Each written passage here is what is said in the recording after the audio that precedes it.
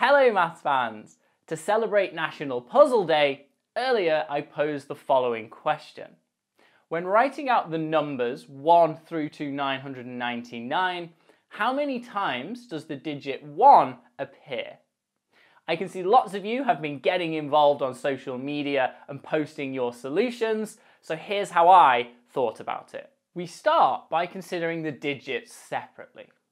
So if we think about the number 1 as 001, then 002, and we continue in this way up to 999, then we can see that each number that we are counting has 3 digits. So if we call this one the hundreds column, we call the second one the tens column, and we call our third one the units column, then a good way to keep track of counting and to make sure we don't double count is to just count how many ones appear in the hundreds column, how many appear in the tens, and how many appear in the units. And we're going to treat these as 3 separate things to count and then add together the total. So starting with the hundreds, we can see that the only time we have a 1 in this hundreds column are the numbers that are between 100 and 200.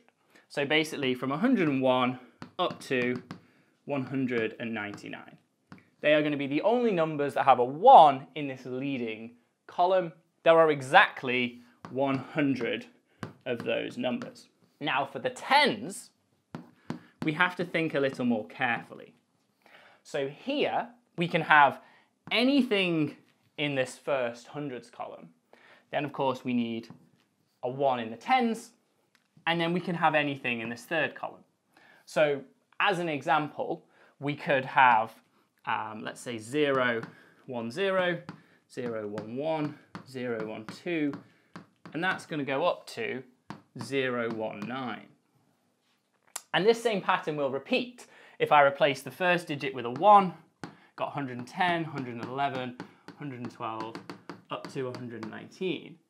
And the pattern also continues downwards, increasing the digit here all the way up to 910, up to 919.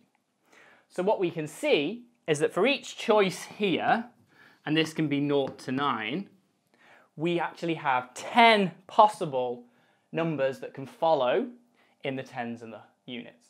So we've got 10, 11, 12 up to 19, so there's times 10 there, and that was with 0 in the first column, but then we have 10 choices from 0 through to 9 for that first column. So we have 10 times 10, so we're going to again get 100 digits or 100 occurrences of the number 1 in the tens column.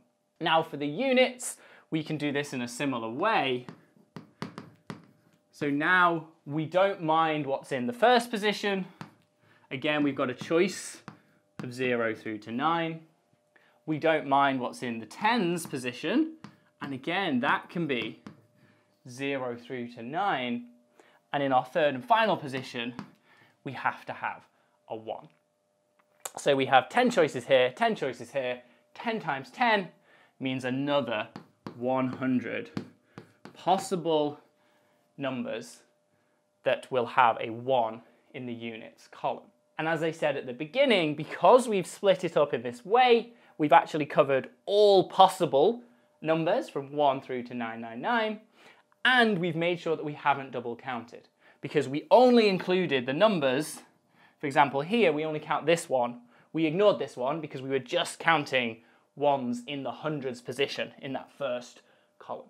So we've definitely not double counted. So the total is just 100 plus 100 plus 100. So there are 300 occurrences of the number 1 when writing out the numbers 1 through to 999. Thanks for watching. I hope you enjoyed the puzzle and had some fun trying to work out the solution. And very well done to anyone who figured out the correct answer of 300. For more maths content, please do check out my website, tomrocksmaths.com. Take care.